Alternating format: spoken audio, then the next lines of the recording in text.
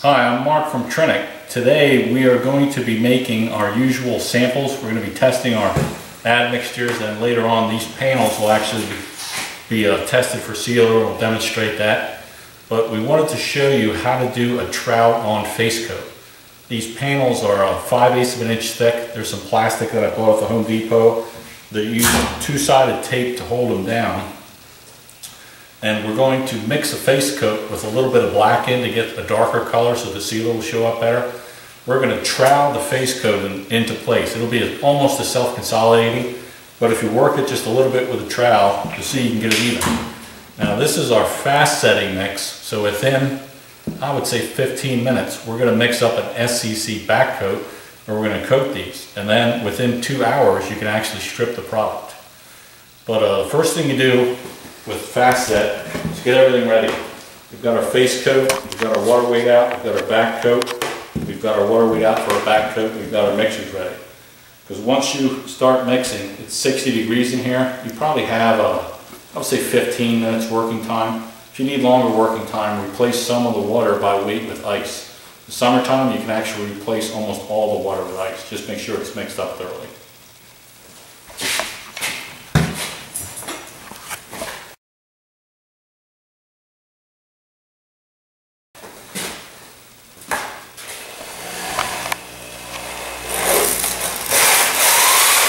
We're only going to make the face coat a gray color. That'll tell us whether or not the back coat pokes through at all.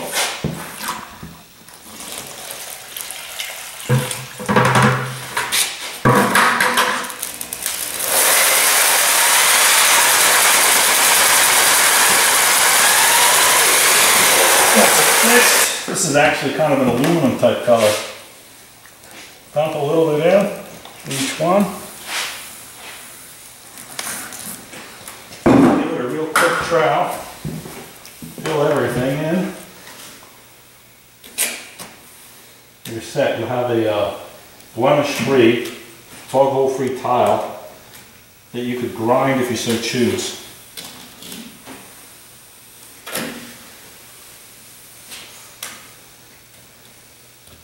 The idea behind troweling is that you can get a thinner face coat. If you had to wait for it all to run, it would get a little bit thick.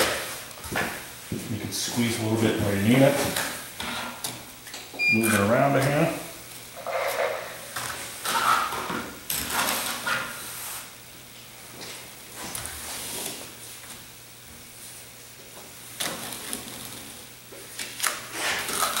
Now the thickness with our Admix doesn't really matter.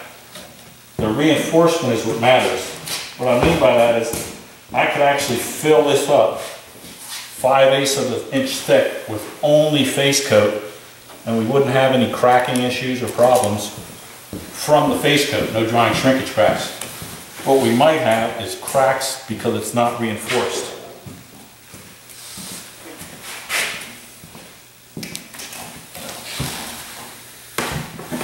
That's it. You've got the face coat in large format tiles.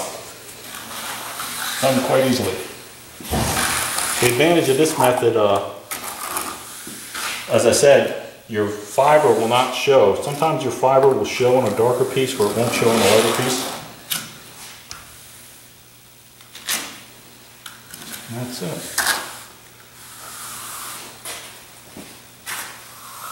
We are done. Now, if you rub your fingers, you can remove some material, almost like floating. You could float up a little bit of material. That tells me I'm going to have good adhesion.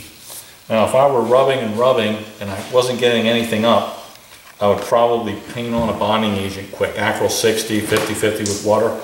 Paint it on there, work it up a little bit, put your back coat on, you'll be fine.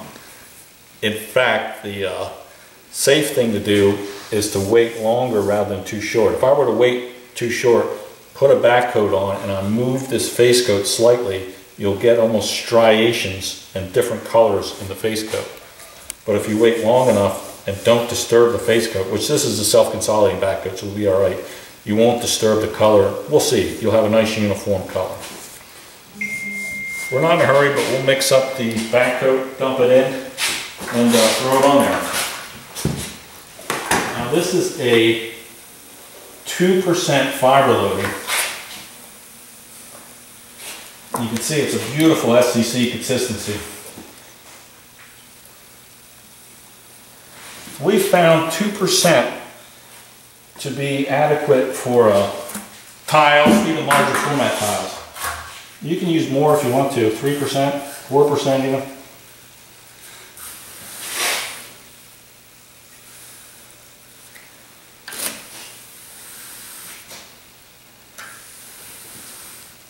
And this will be ready to strip in about maybe 2 hours at 60, 2 to 3 hours.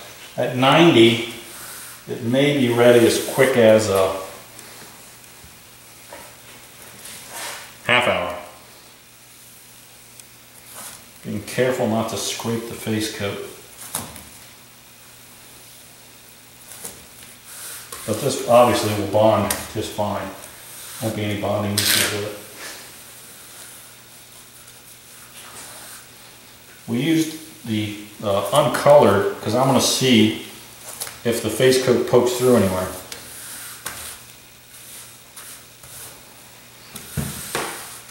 A bit too much, huh?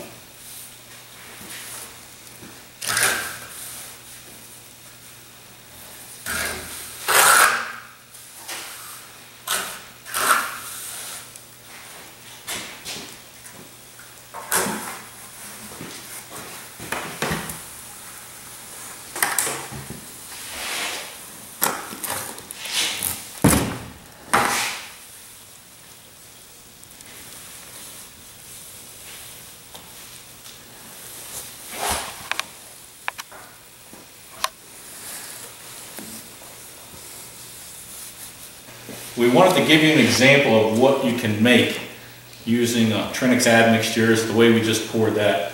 This is, I believe, 8 foot by 3 foot. It's 5/8 thick.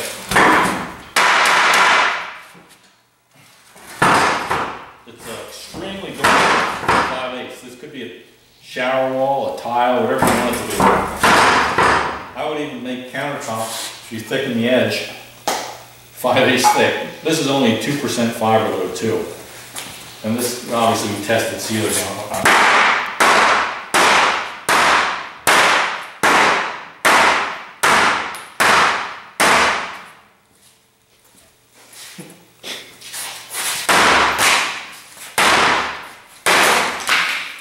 As you can see, it's probably overkill for a tile.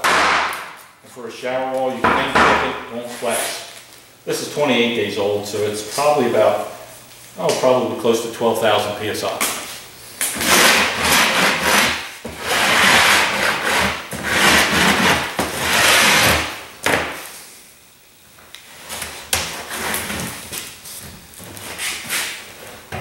There you go. Large format tile. We'll clean these up, let them sit a bit, and we will demonstrate sealing on them.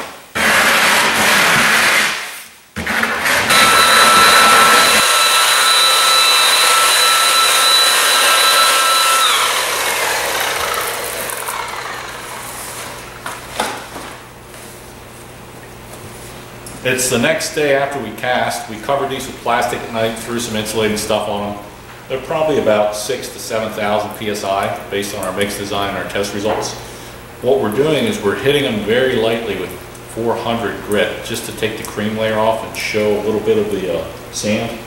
So our sand is a pure quartz sand, so it stays white. As you can see, we managed to create an absolutely beautiful tile. It's unblemished. There's no, absolutely no bug holes whatsoever, not even the thought of a bug hole. So these could be processed, and later we are going to show you how to seal these in our next video. That's it for this one. Now we've got a large format floor tile almost ready to install.